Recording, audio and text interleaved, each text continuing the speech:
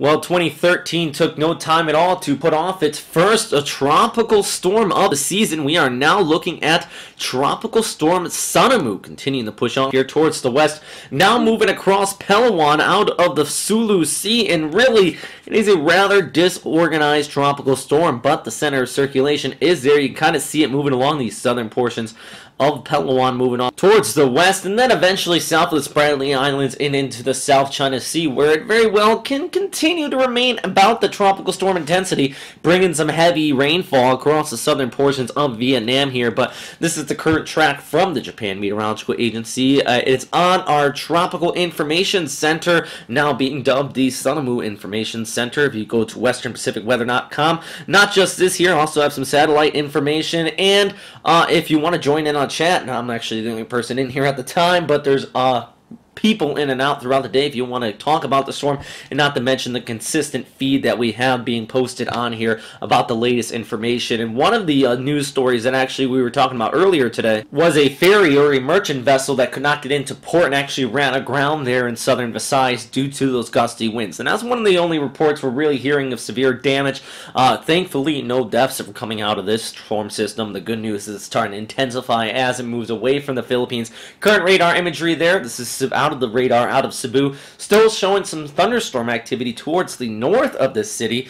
Very well could be bringing some heavy rainfall, about 20 to 30 millimeters an hour. Would not be surprised at all. So still the risk of flooding across this area. But if we look off towards the north into the Manila area, well, good for you is that it doesn't look like any of this precipitation is impacting you off there, and it looks like most of it should be staying off here towards the east, really just as the rain kind of falls out over top of the mountains, and also most of it staying down there towards the south, but still some localized storms popping up. Actually, one storm just off the coastline here at this time, and that's what we're expecting to see throughout the next several. But where is the center of this storm system going to be going, and who's going to be seeing the heavy rainfall next? Well, center's down here, continuing the track off here towards the west, and we have the intertropical convergence zone down here towards the south.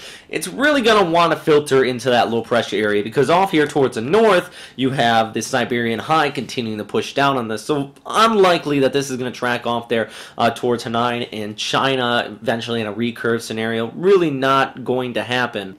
And instead expect us to kind of meander off there towards the west, slightly intensifying before my thoughts it should just gradually weaken out as it gets embedded back into the intertropical convergence zone. But before it does so, still around Ho Chi Minh City, you still could be seeing some heavy rainfall due to that moisture inflow, and even as far south as the northern portions of Malaysia, you could see some moisture. But this particular model really doesn't pick up on it, and I wouldn't even expect that until Saturday, maybe going into Sunday. But for the time being, expect us to move off there towards the west, continue to linger just south of Vietnam, and very well could bring you some heavy rainfall. On the other hand, look farther here towards the east, we also have another area starting to pop up. This is going into the 6th. That's due to an area of convection that's just been lingering there near Palau.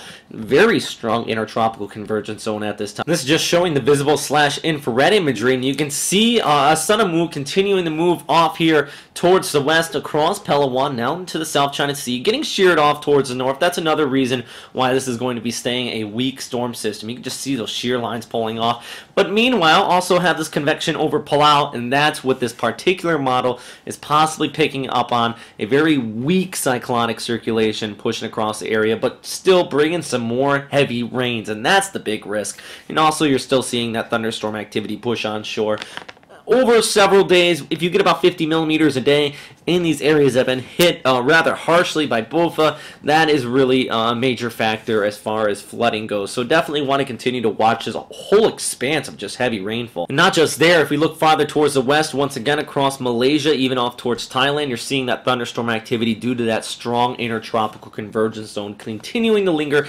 Even over towards places like Kota Kinabalu, you're definitely seeing some strong thunderstorms this evening as well, and going into the 4th. And this is just pulling back and looking at the bigger picture with our tropical storm here. We also have the widespread convection off here towards the east, and then off towards the north.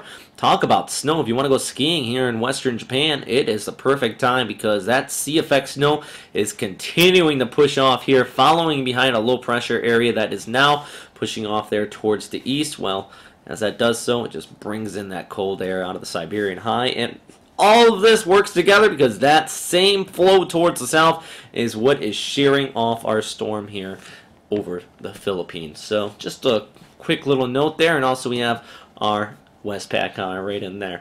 Alright, that is all for right now, everybody. Thanks again for watching here at westernpacificweather.com. Please do stop by that Tropical Information Center. You also can follow us on Facebook and Twitter at Western Pacific Weather, or follow me at Robert Spetta.